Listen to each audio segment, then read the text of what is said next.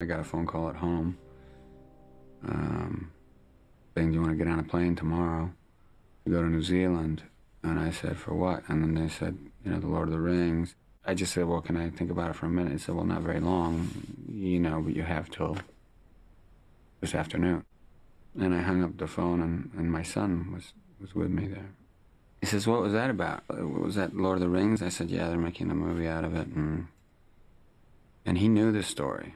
You know, I didn't. Because Henry was about, I think he was about 11 or 12 years old at that time, and he was a huge fan of the Lord of the Rings, and absolutely was beside himself when he thought that his dad could get to play Aragorn. You know? So it was nice to have his blessing, you know what I mean?